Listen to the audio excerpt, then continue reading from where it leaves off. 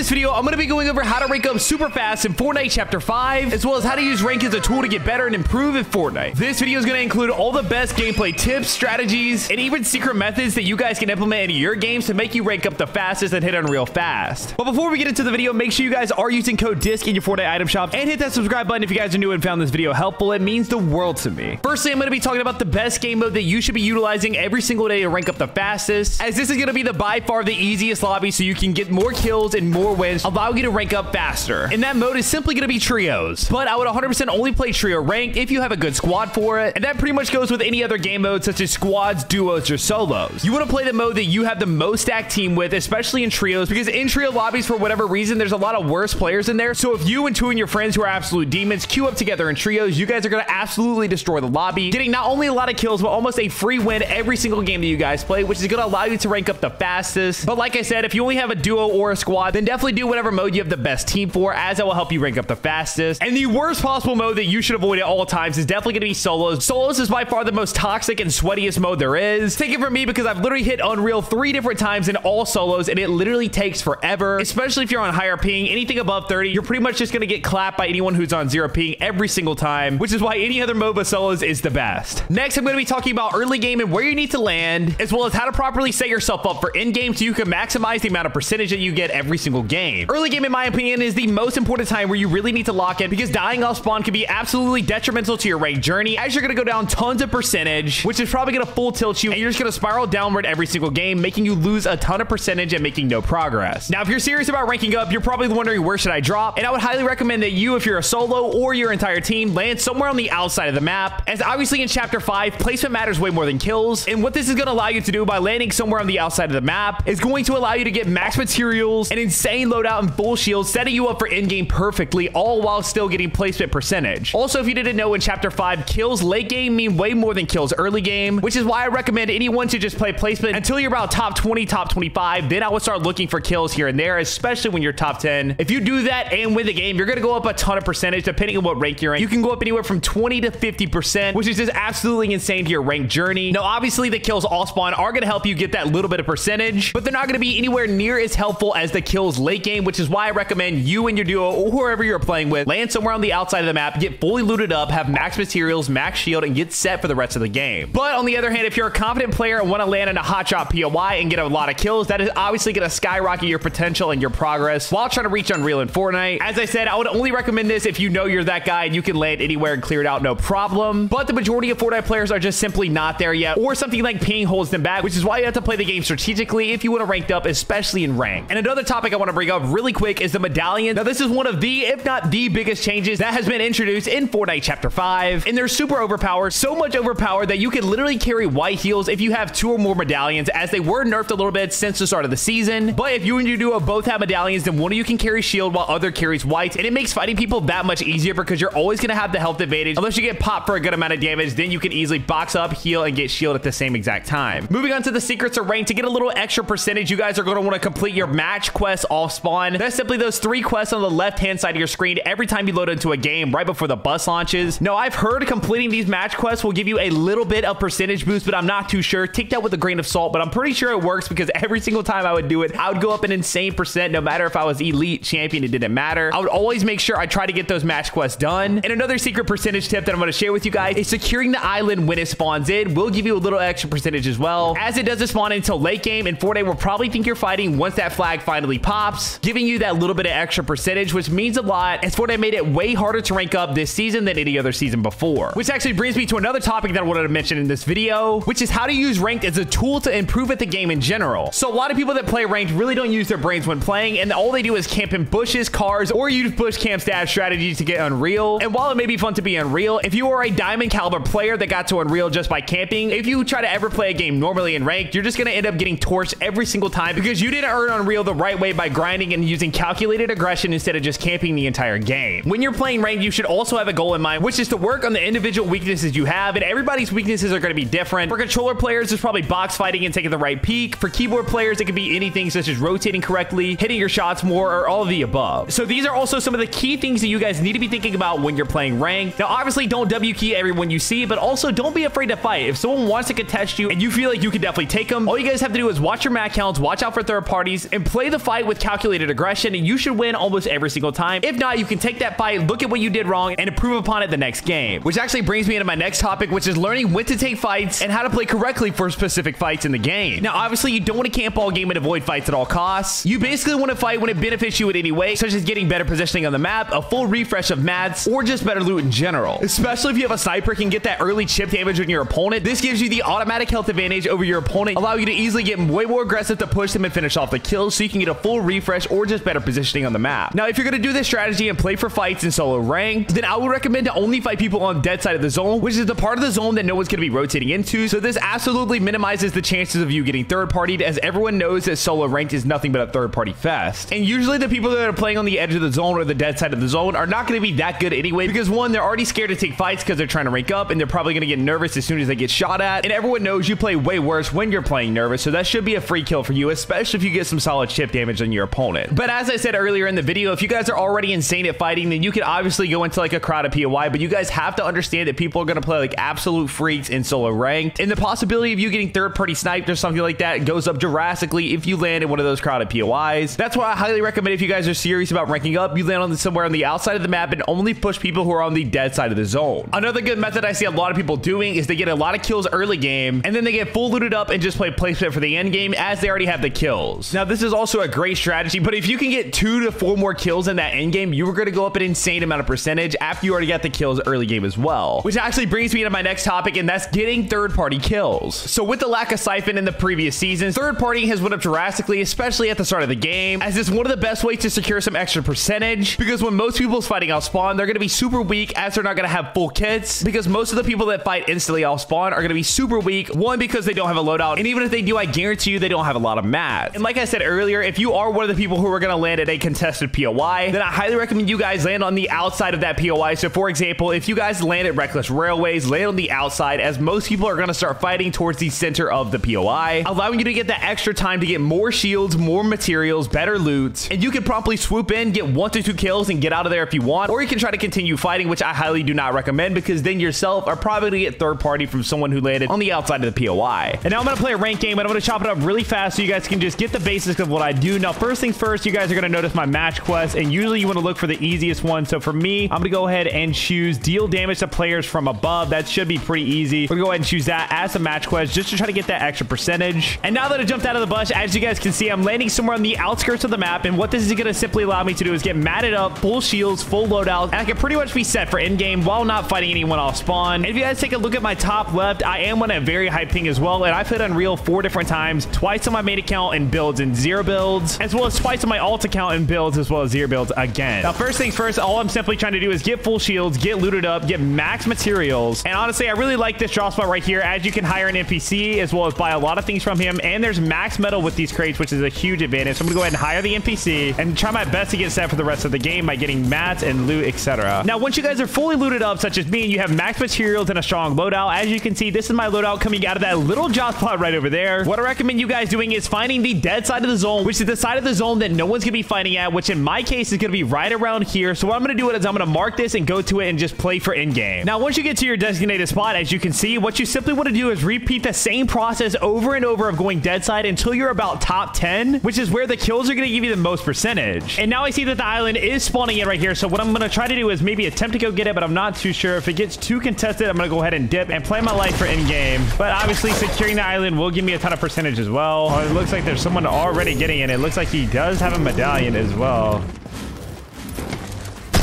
GG's, bro. That's a free kill right there in top 10, so it's going to give me a lot of percentage. Yeah, that's the thing, bro. That guy was on hard 0, and I'm on 30 right now, which is insane. That means pretty much everyone else is on 0, unless they have bad ping, just like me.